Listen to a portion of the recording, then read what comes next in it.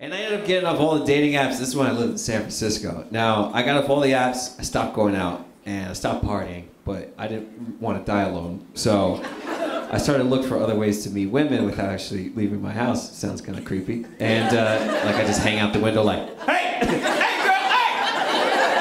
Why don't you swipe right?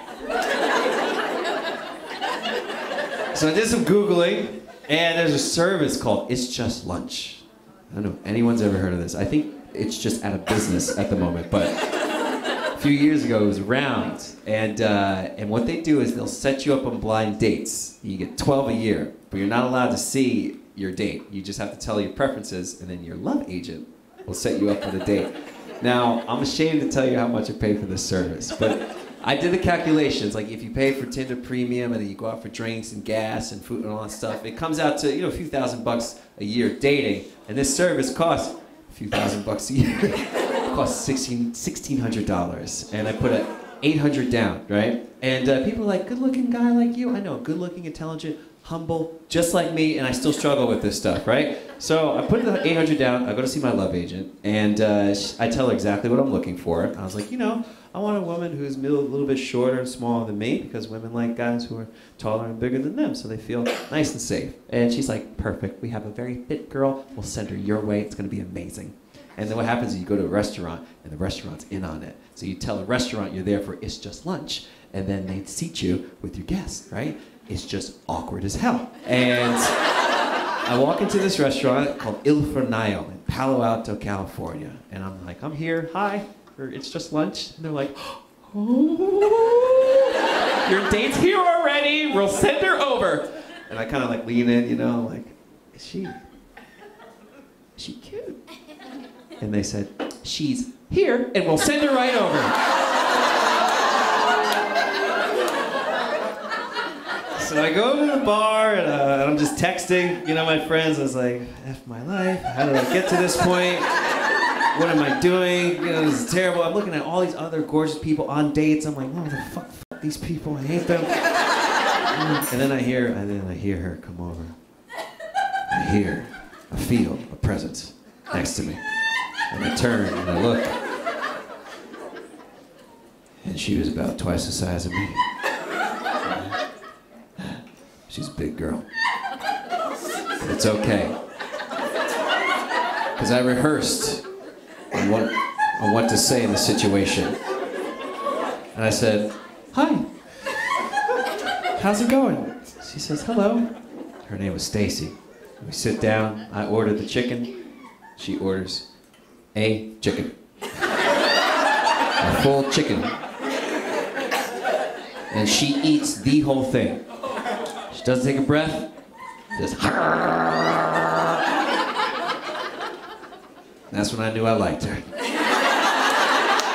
Because I go on dates with so many skinny girls. They'll get a kale salad, 2 croutons, 3 bites. They're like, I'm full of big leaves. But this bitch did not give a fuck. She was eating, like it was her job. And she was hilarious. She's Brazilian. She had all this charisma and personality. And I never would have dated her if it wasn't for this damn service, helping me get over myself. I was like, I like this girl. I want this to continue further. And so I started making conversation. It's like, what do you do for a living? And she said she's a curve model. A curve model? I love how women can call themselves curvy. Men can't do that, I'm curvy. You're just a fat bastard, okay? You can't be curvy as a guy. She's curvy. Brazilian, curvy, sexy. So I had a few plans set up just in case the date was going well. I had, round 2, step 2 on the date. And I told her, I never did this before on a date, but I was recommended that we go to a male strip show. 50 Shades of Men, you can look it up, right? Yeah, they were in town touring, right? And so I go, and we show up to this place. She's all for it. She's like, I love this idea. And we get there, and my plan immediately backfires. Because I've been to strip shows where there's women on stage, men in the audience, and the men are generally well-behaved. Then I went to a male strip show with women in the audience. And you act like fucking savages. Completely unacceptable. And there were 700 women in this theater that used to be a church. And I walk in, And there's this dude on stage, a tall black dude, and his name was Shadow. And, his name was Shadow. And all these women are screaming with that yell. You know the yell. Only the yell that you hear when there's a naked man on stage. And it's a yell that seems to have evolved through thousands of generations. So that when other women hear the yell, they descend from the forests to see what's happening. That yell, you know the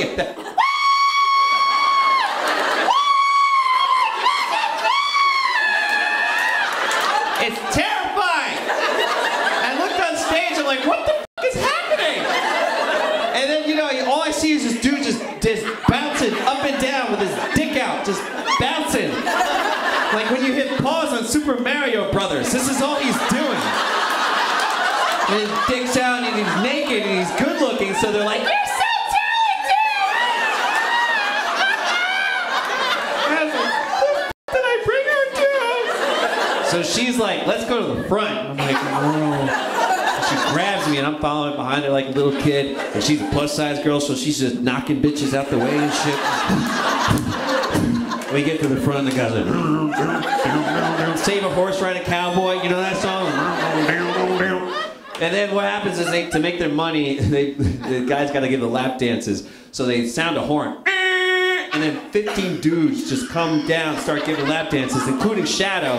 They all look like Marvel superhero characters and shit. I'm feeling all insecure. Stacy is her name. She goes to the VIP section. There's a rope there. She didn't give a f. She just walks over it.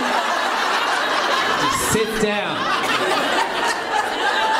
And it's just chaos, so the bouncers can't do anything and shit. And so she's like, come on. So I jump over there, and she's like, I want Shadow. I was like, you want me to get him? She's like, yeah.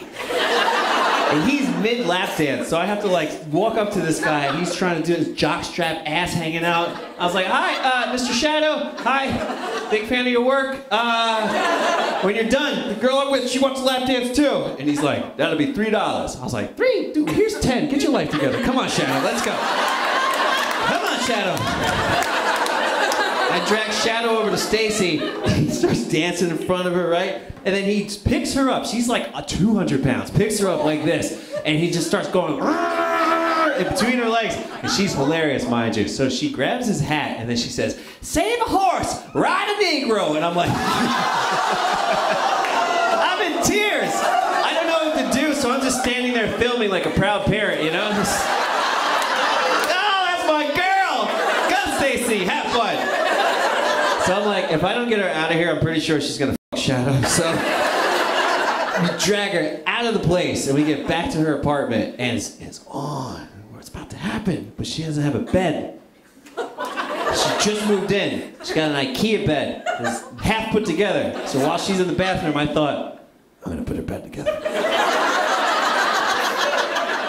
So I wait till the water goes on, right? So I'm trying to look at the directions, but it's IKEA bed. What the f? You know, just left with a bunch of screws, chuck them under there, put the mattress down. She doesn't even notice. She comes out, oh, beautiful, red robe, matching red bra, panties, red high heels, caramel skin, brown hair, blonde highlights, voluptuous, curvy. Oh. She's in the dirty talk. I'm not.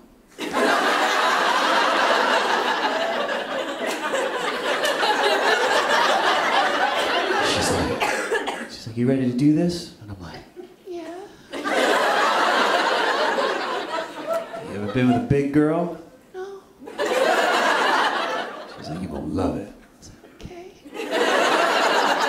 You know why? Everything feels like a titty. Stomach titty, hamstring titty, calf titty, neck titty, eyeball titty. I'm like, nice. She's like, it's like fucking on a waterbed. Like, oh yeah. Right? So we start to go for it. She had a strapless bra, my favorite. So I go behind her, undo that clasp, and the bra went.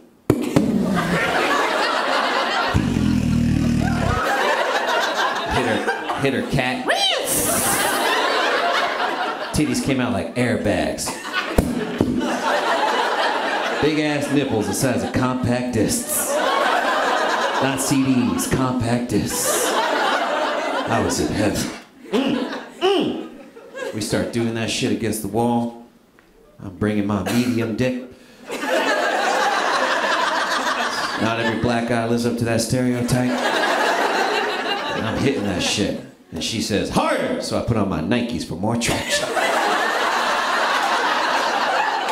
That's what good sex looks like. And she hasn't come yet, so I thought, what would Shadow do? So I turn her around. I squat down. I grab her by the legs. I pick her up. And I put that bitch right back down.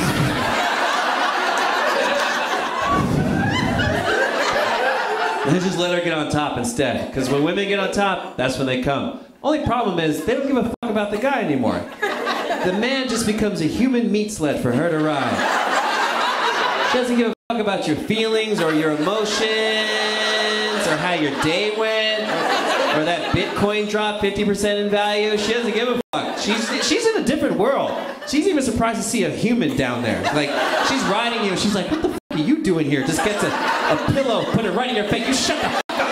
It's my time. Who runs the world? I do. You shut the fuck up. You don't care about us at all. And then you start flipping your hair around. And do you think that's sexy? Because from the bottom, it's terrifying. It's real scary. You don't know what you fucking look like. Like, your hair starts flipping around, and you just be like, and then it covers your face, and you think that's sexy. You ever see that movie, The Ring? Okay, you remember that? This is you on top of.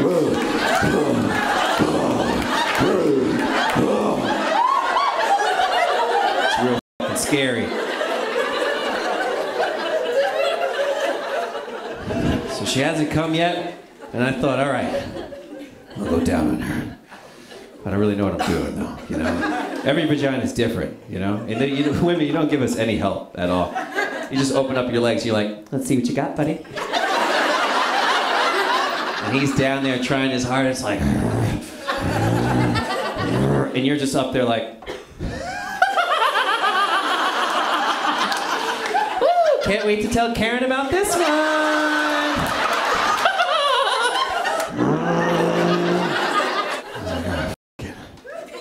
Go down on her. I mean, the thing is, you go down on a woman, I sort of know what I'm doing, but when they're about to come, she was. You only have a few seconds to get out of there when it happens. So you feel the trembling beneath, and she was there, vibrating like a roller coaster, or like a laundry machine on the spin cycle. And I knew it was coming, but I couldn't leave because I wanted her, because if you leave too early, you might lose it. And then you have to start all over again. You'll be there for 7 years. So you gotta stay. And I stayed, knowing that I was putting my life in danger. And she came, and she clamped down like a bear trap. And everything went dark. And I'm tapping like a mixed martial artist. She doesn't watch sports, so she doesn't know what the fuck that means. And she opens up her legs and like ejects me like a cassette tape.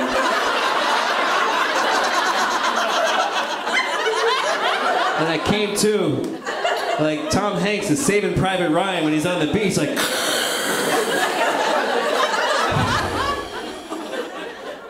And she says, it's your turn. She's like, you're gonna come in 3 minutes. I was like, no one's ever given me a deadline before. She's on top twerking and going crazy and shit, and then it happened, just.